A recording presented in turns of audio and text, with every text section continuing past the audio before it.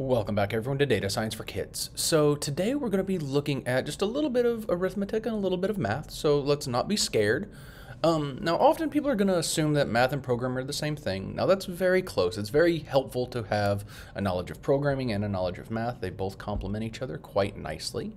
But we're going to cover just some of the basics, okay? So a couple things that you'll kind of need to know how to do, all right, is some addition, some subtraction, some multiplication, and maybe some division. And we also have in here the assignment operator, which is the equal sign. Okay, so these guys are going to be our friends for most of the rest of our lives. Okay, so first off, let's maybe go on and have a little bit of fun creating up just a nice little plot here. So first let's do something like, let's set up some variables. So, because we learned that last time. So we'll do var x is equal to 25, var h is equal to 20, var y is equal to 25. Okay, and so you can think about this as our x coordinate, our y coordinate, and then our height.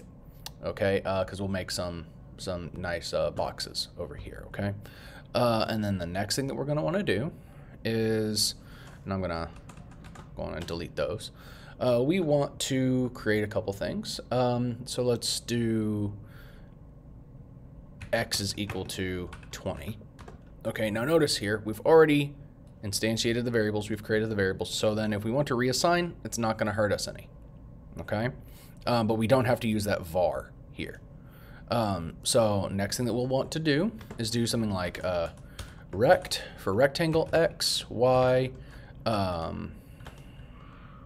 let's do 300 and h. Okay, and this will be our top, and I'm going to go on and hit play. Okay, and then let's go on and, you know what, I'm going to put that there so that I have a little bit of space, and I want to remove that. All right, and then the next thing that we'll do is we'll do something like x is equal to x plus 100. Okay, so we're going to be updating this x interval here. Okay, so we're wanting to move everything over.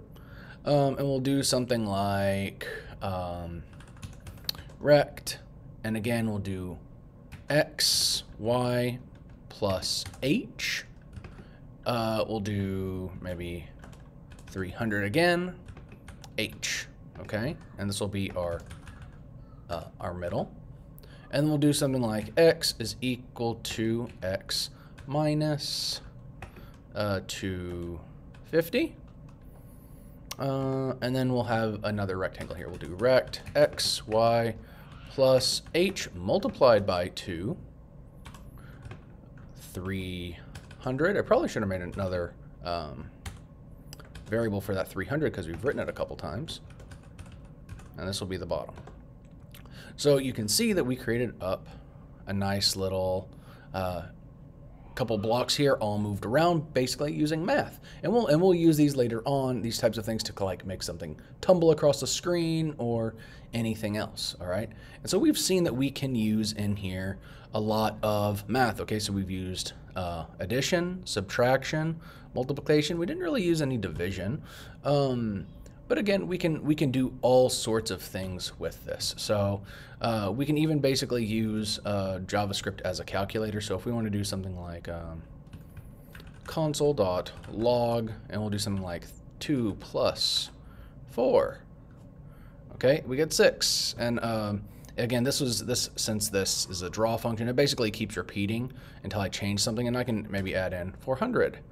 All right, and then notice now it's 402, and it starts rotating through, and we can do 550, and then it'll reset, and then notice it just keeps giving us 550. We can use it as all kinds of things. Even we can put in multiplication, and there we get 1100. Okay, or we can add in division. We get a nice small number. Okay, so again, we can do all of these things with it. We can basically use this as a nice calculator. Now there are a couple things that we can do as well. that are very helpful to us, and we can do something like, let me actually do this. Let me comment basically all of this out. Okay, and I'm going to use this up here to console.log, and I'll move this up here. Okay, and so what we can do in here is, let's say, notice here we do have our x, okay, is equal to 25, our h is equal to 20, our y is equal to 25. Now, so if I do x here,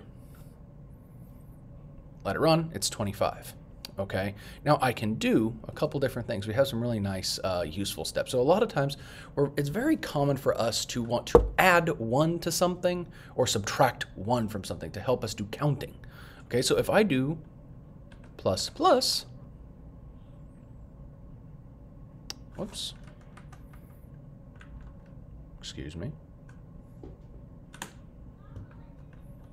Let's try that again now. Oh, you know what? In here, I need to do console.log x. There we go. So what will happen here is, if I can get rid of this now, so we don't see it.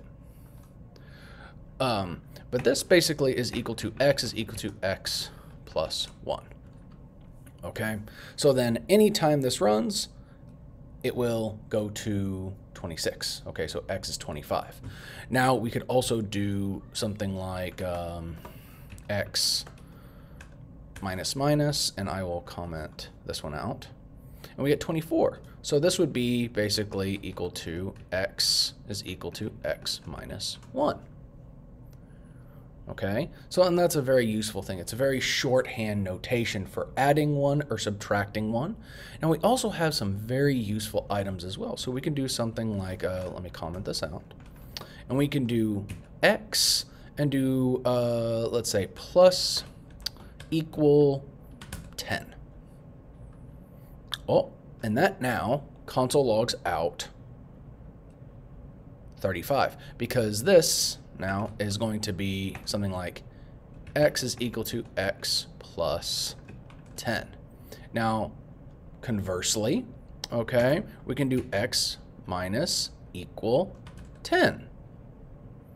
Okay. Oh, and I need to comment this one out. And this is x is equal to x minus 10.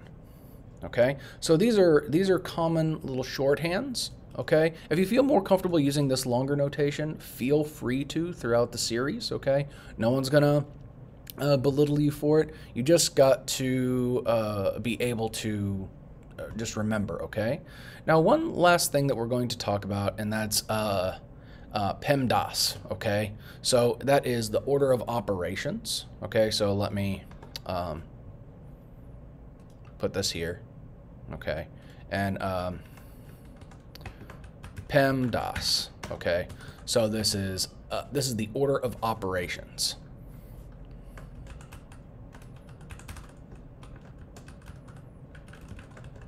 Okay, so this is what? Parentheses,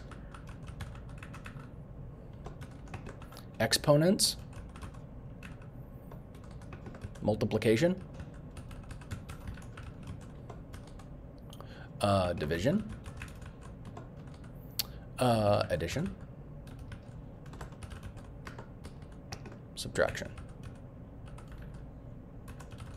Oh, and so here again you can see is Pemdas. Okay, so these are things that we need to make sure that we know the order of operations are.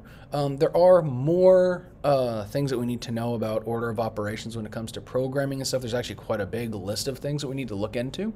But for this series, again, since this is for our data science for kids, this is JavaScript for kids, here we are going to only stick with our Pemdas, okay? So just remember these nice little math facts, and it will be very useful to you guys. So remember, if you like this, please comment, subscribe, and hit that like button, and I will see you guys next time. Bye-bye.